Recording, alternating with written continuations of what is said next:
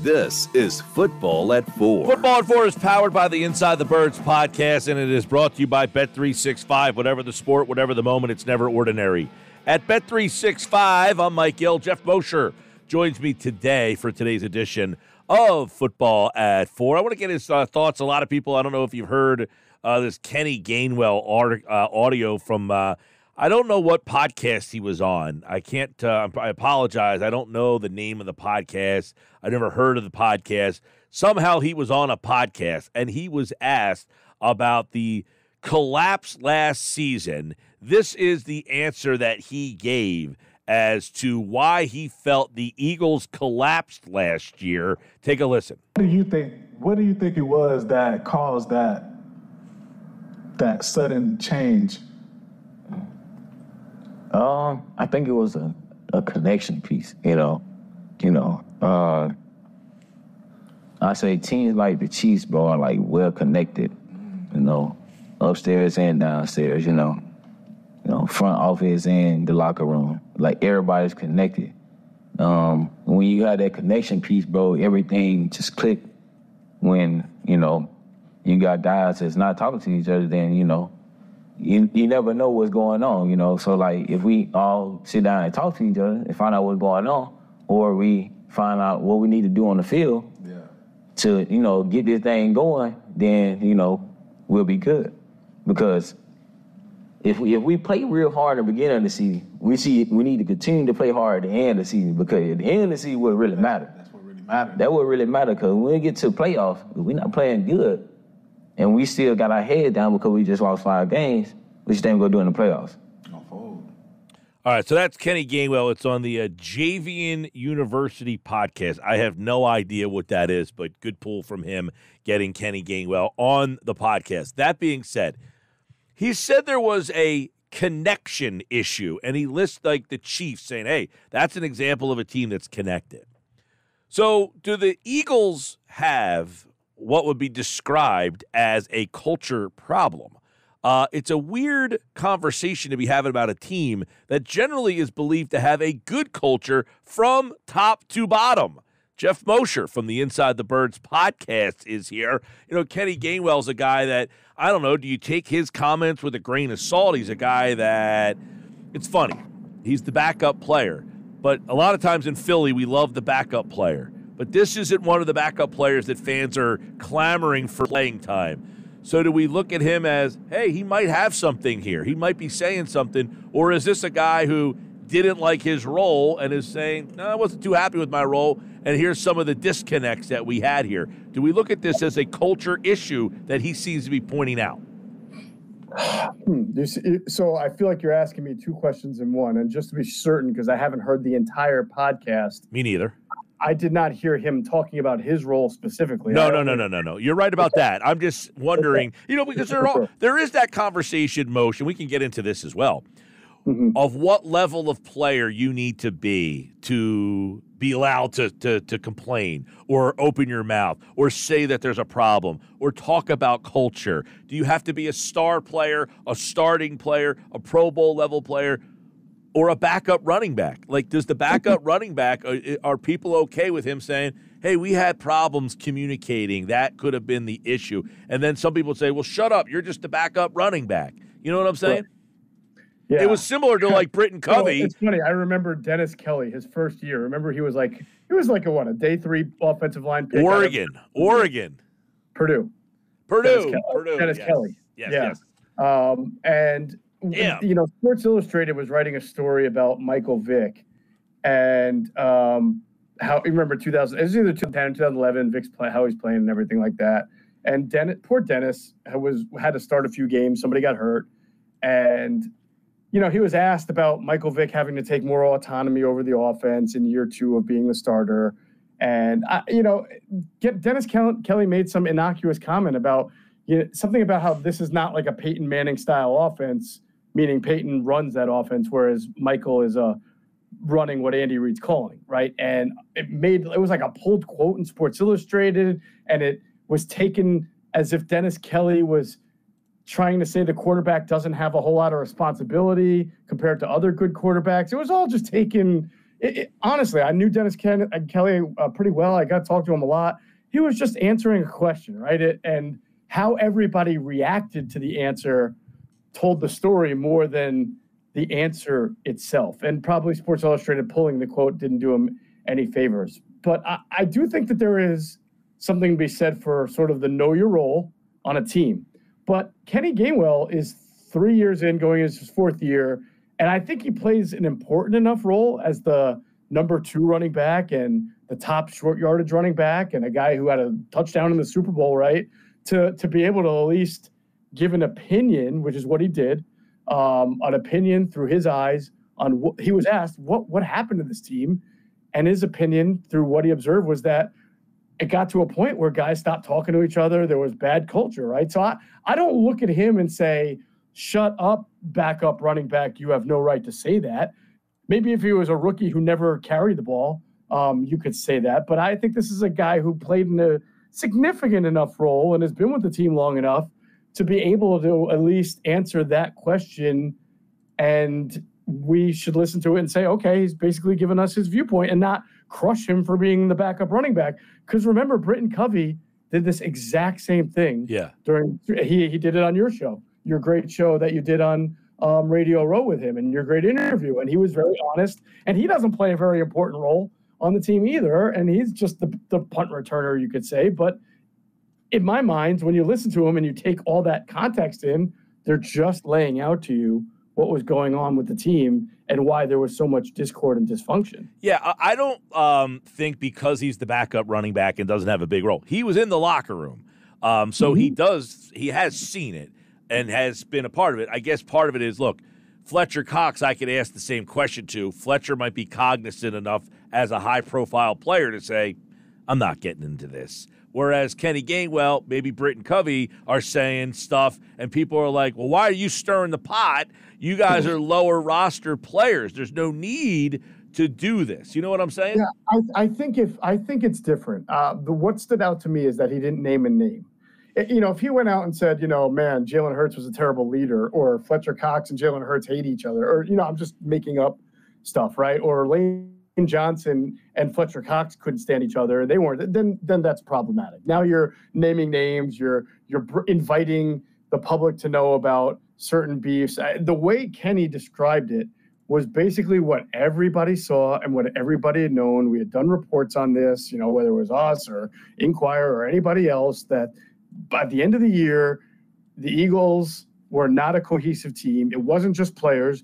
We talked about the coaching staff, the switch of defensive coordinators, how that impacted the players, how you had guys running different schemes. I know on our show we talked about how some of the guys didn't like Sean Desai very much, the veterans, right? I mean, none of this was new. So I don't even see – he was answering a question. Could he have just decided to say, I'm not going to talk about that? Sure, but I don't think the way he said it or what he said brought anything new to light. And I don't think it – I know he's been crushed for it, and I wouldn't crush him for it. Yeah, no, and I think it's a fair conversation to get that out, to say, okay, so here's a guy that we should value his opinion. He's a player on that team who saw stuff. He says, I think it was a connection. So I guess the next question is, what do we read into that? Like, one of the reasons we think Nick Sirianni still is here is because he has this culture, they like playing for him, and all that stuff. Are we starting to question that? I think it's a little too early to question all of that. I mean, I think it's a fair question because, why is he here? He's here because he bills himself as a connections guy. Right? Exactly. But let's be fair. Like, I could be a connections guy. It doesn't mean every single year, every single guy I'm going to connect with. There's going to be times where true colors are revealed, right? And the Eagles were losing games, and they were already having issues with the coaching staff, especially on defense, right? And they were having their fair share of offensive issues too. And you see this pretty much any time with a big market team that starts to lose. You're going to find the cracks, right? You're going to find people who are mad. You're going to find personalities who talk about it, maybe off the record. So I think when I think of teams that have cultural issues, I see long-term fractures. Like Washington, for so many years, had culture issues that started with ownership, right? And there are other issues. I can't look at 7 weeks of the Eagles, of a 3-year Nick Sirianni era, and say that is a reflection that they have a culture issue. Because I think that if you start winning, then that hides it up. Although I do think it's fair to say, even at 10-1, we were talking about some of the issues there. But obviously, Nick Sirianni is going to have to get this team back on track. And Mike, you'll hear in our podcast tomorrow that we start doing our early 53-man projection. We did offense, and what shocked me was just how new the Eagles are, how many new faces at a lot of positions. So that will breed its own new culture anyway. Well, and this team went to the Super Bowl 2 years ago. Did they not have a good culture then? And a lot of it is winning. When you win, the bad parts of your personality don't have more chances to come out. When your team's losing, they might have had the same personality then, but no reason for the bad part of it to come out when your team is winning a lot. When you go through multiple weeks of losing, you start to see guys. So it doesn't mean that the culture has changed. It just meant there was more opportunity for things to be different. Yeah, and I think, last year is still fresh in a lot of people's minds. And I think your listeners, our viewers, your viewers, those who have watched enough football, of a certain age, can remember last year at 10-1 thinking, boy, this team seems to have a lot of resolve, a lot of mettle. I mean, they've been tested and they didn't blow out anybody in that 10-1 stretch. But also, how many times we were like, I can't believe that they got away with this. I can't believe that they left 3 guys uncovered in this game, yet still won, right? So there were early signs last year that this was not the Super Bowl team. There was a lot of new guys brought in, especially on defense. There were new coordinators. There was just a whole lot of newness, and there were a lot of wins that didn't feel good. I know every win is supposed to be a good win in the NFL, but after the year before, I think we all knew in September and October that there was something a little bit different about this kind of 10-0 team or 10-1 team compared to some others. Yeah, and, it's funny you say that because there was a time last year that when people said they thought the Eagles were the best team in football, it was because they won ugly. They found ways to win, and that was a sign of a good team. Is that I remember the time they beat Dallas, the game where Dak stepped out of bounds and they make the tackle at the 1-yard line. And it's, the Eagles will say, get into a fight with us. Bare knuckle fight us. We dare you to. They make you play their style of football. And wherever that went, I don't know what happened to it, but through that game, it was like, we will make you play our style of football. And people were uncomfortable doing it. And I think one of the things Britton Covey said at the Super Bowl was, we kept doing that, and we didn't really change, and other teams were evolving, and we weren't. Yeah, I remember I remember sort of joking around after that Dallas game and calling it the win that felt like a loss, right? Because the last quarter of that game, I mean, it was just a complete implosion. And it took Dallas pulling off its own Dallas, right, to really hand the Eagles the win there because they made every mistake possible. So you felt good about escaping with a win, but sort of bad about the trend that they had started of just not being able to put it all together in one game and nearly costing themselves. And I think that a week after, Mike, was that San Francisco game, if I'm not mistaken, where the dam finally broke on them and all the flaws that they had were exposed by a really good team that wasn't going to implode the way Dallas did. And then once the dam was broken, it got ugly. Yeah, because it's just weird to hear about culture issues because it's one thing that seems like Philadelphia has kind of been steady is that they have the same ownership group, the same general manager. Like, they don't have the constant turnover where, hey, we're firing the GM because he made a bad pick. We didn't hit on the quarterback. Let's bring a new guy in here. They've had such stability, and throughout the extent of the ownership and the GM, it seems that has been one thing you can always say about Philadelphia is that they're well run, the culture's good there, and they generally win. Yeah, I think the sort of uniquely fascinating thing you can say about the Eagles is, to your point, is that the ownership and upper management has been able to establish a good culture quite often, but when the culture is bad, it also has its way of tracing back to the ownership and the upper management. So they can giveth and taketh away pretty quickly. Right. Well, it's the theory of, these guys have been here too long and, that they get complacent. But that happens it feels like once every 3 years or 4 years that they have a year where you're like, where did that come from? But you're more surprised. Yeah. And look, we're talking about a year in which they went to the playoffs and had double-digit wins where did that come from? Yeah, exactly. And, every once in a while, then you start there's a Jeffrey Lurie press conference where you're feeling great about the team and Howie feeling great about the team. Then you have a Jeffrey Lurie press conference and he's asked about being too influential in the draft process. And he goes, no. I was never involved in that Ortega-Whiteside pick. I was only involved in the Jordan Mailata and the Lane Johnson. Yeah. Well, did you watch the video of when they showed the video of him trying to work the deals out to get Cooper DeJean? Yeah. Was it not obvious how much Jeffrey Lurie was in there? He's literally sitting in the seat next to him asking questions, and Roseman's almost like, oh, my God, I have to answer this idiot right now? I'm in the middle of trying to make a deal. Come on, dude. Did you get that sense? I laugh when I forget what Jeffrey suggested, right? He said something, and Howie's like, yeah, but we don't want to do that right now. And Jeffrey goes, oh, yeah, no, that's not what I meant. Yeah, exactly. That's what I was talking about. Yes, that is exactly what you meant. Yeah. You just got cold. Yeah, almost hey, it's like the listener guy who tweets at me, they should have drafted Trotter right now. And Rose was like, no, not right now. And and Laura's like, oh, yeah, you're right. We could get him 2 rounds later. Don't worry about that. Yeah, I just wanted to be fair. Speaking of Cooper DeJean, he was on the Up and Adams podcast earlier today. He talked about his possible role, and he said he went to the mini camps, the rookie mini camps last weekend, and that they used him only at outside corner and in the slot, but there has been talk about him playing safety and a returner. I want to ask, though, about outside corner.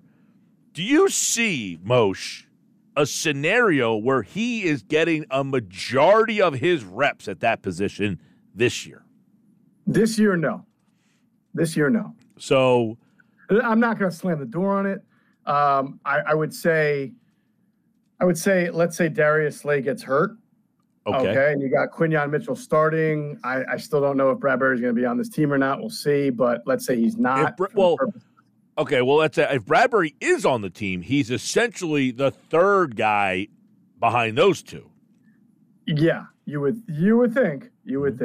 Unless Vic Fangio creates some sort of hybrid role for him in nickel and dime packages. And not to say, look, you shouldn't play him at outside or get looks at him at outside corner. It's just hey, how do I maximize this guy for this year? Why I have him? Do you see him playing outside corner? I kind of agree with you. I don't know how that's possible unless there's multiple injuries. Yeah, you can only play 2. And right now, Darius Slay's on the team and Quinyon Mitchell is on the team. And those are going to be your outside corners. Now, if Slay gets hurt or if Slay has a James Bradbury 2024 season like Bradbury had in 2023, and you're looking for somebody who can get in there and stop the bleeding, yeah. Let me tell you, I know I've talked about people have said his long-term position is probably safety, but there are people who think he can play corner just fine in the NFL. Yeah. I don't think that people think he'd be ideal, say, if you're playing corner in a Wink Martindale defense where you're constantly one-on-one because you're blitzing 6, 7, 8 guys all the time. But in a heavily zoned defense like he played in Iowa, that's where he played in Iowa, and he was a good player. He's a really good player in Iowa. So I absolutely see an open door to him playing the outside. I just think that that's probably a year 2 or 3 discussion while you have Darius Slay on the roster. Right. And the other thing would be, have you heard people look at him as a nickel? Yes. So yeah, absolutely. So it's a possibility that they could say we could play him as the nickel slot guy full time. 100%. Right. Possible. So that would not be a surprise to you. Yeah, the guy's a top 40 pick, right? So the idea is that as long as the skills translate, he should be one of your best players in the set. How many guys in the Eagles secondary are either Pro Bowlers or top 40 picks. I don't have a problem with him if he won that position and he was the guy. I wouldn't have a problem with that. Right. I guess the other question, he said they have talked about safety. That would be another thing. It's like, I guess it's one of these things. I talked about Cody Ashe playing third base the one year, and it was like, the guy's moving to left field. How did you give him no reps? So in the middle of the year, they had to send him to AAA to go play left field. It's like you did the guy a complete disservice. I just don't want to see that happen with this kid where, hey, your best chance to make an impact might be at this position, but we're not going to look at you there until maybe down the road. Yeah, you don't want to Scotty Kingery him. You don't want to Cody Ashe him. You don't even – didn't they do this with Rhys Hoskins? Or no, Ryan Howard, one of those guys? Didn't they once try to put – Rhys Hoskins played left field the one year. He was terrible. That's right. Exactly. Yep. So, no, the good thing is this guy can and has the ability to play multiple positions, so it wouldn't be like you're stunting his growth, I don't think. You want to get him out there. Yeah, he also – to help you. He also suggested that they talk to him about being a punt returner, so that's something that's in the mix as well. But he's lovely, man. I mean, he was like one of the better punt returners in the league last year. Really came into his own, and now they bring in Aeneas Smith, the wide receiver, who's a punt returner. Bring in Cooper DeJean. They bring in a couple of other guys who have had that ability to be a returner. Isaiah Rodgers has a return ability, and now you're looking at the receiver spot, and it's like, are they keeping 6 just to keep Covey when they have all these other returners? I don't know. I think it's a good conversation on Inside the Birds tomorrow morning. Well, we brought it up Monday. I asked you about how the return game is going to change because of all this. You were talking kick return, though, correct? The kick returning rules changing, yes, that having more of an impact. The punt returner, that stays the same, and the Eagles obviously have had Britton Covey do that. Boston Scott did the kick returning, but that position is going to be more prevalent this year. Couple quick notes. Brandon Hunt is interviewing for the Patriots job, but just another in the long line of guys. He's the Eagles director of scouting, but it's another in the long line of guys who are like faceless and nameless behind the scenes that other teams just keep coming after in the Eagles. It's like Philadelphia radio stations coming after my talent down here. Oh boy, no comment on that one, right? No, let's see. Brandon Hunt's getting an interview in New England. Let's sort of, yes, there have been a lot of interviews. I don't know, ever since Andrew Berry left, right, for Cleveland, and Catherine Rach left, there's been interviews, but no, I don't think, and Brandon Brown to the Giants, it's been a little slower. I'd be very surprised if the Patriots, just based on discussions with people around the league, they had Elliott Wolf there running their draft, and it was probably their most important draft in 20 years, right? I mean, they drafted a quarterback. They brought in Alonzo Highsmith, who was with Elliott Wolf in Green Bay, I believe. So you got to think that all signs are pointing to Wolf keeping that job or getting the promotion and the title. But yeah, they're going to cast in that. They're going to interview a couple of people. And Brandon Hunt has been interviewed a lot. He's interviewed for a GM job with the Raiders. He interviewed with the GM job for the Steelers, which went to Omar Khan. Then he came over to the Eagles 2 years ago, right around this time. I'd be a little surprised if he got the Patriots job, and won't slam the door on it. But it is, you're right. It is another example of the Eagles template getting looked at by other teams. Yep, and that seems to be something that's like a yearly tradition now. I'll give you the over/under on Saquon Barkley, 1,000.5. 1,005 is the over/under for the rushing totals for Saquon Barkley. I guess the question would be, is that disappointing to hear that they set the number at 1,000? I don't think so, based on his injury history. I mean, listen. I'm not here to slander Saquon. I think he's fantastic for the most part. I do think that there are things he can do better, but he's been in the league 6 years. He has made it to that mark, 1,000 or more, 3 times, right? The other 3 times, he's had 34 yards, 593 yards, and last year he was a little under at 962. So if you want to take the 962, and then one of the years he was 1,003, right? So that would be under the mark you're So 2 out of the 6 years, which is a third of the 33% of the time, he's reached that under. Or is it even more if I count the year he had 34 yards? So the point is, the history says that that's probably a pretty fair number to go with, because it's more about opportunity based on health than it is about what you're going to do if you have the ball in your hand. It's fair, I guess, based on those factors. But if you signed him for the money you did and got a 1,000-yard guy, you had that already. Yeah, I mean, the only other thing, unless you're adding like 500 something receiving yards to it and giving me 1,500 total yards, then you'll live with the 1,005 rushing yards. Touche.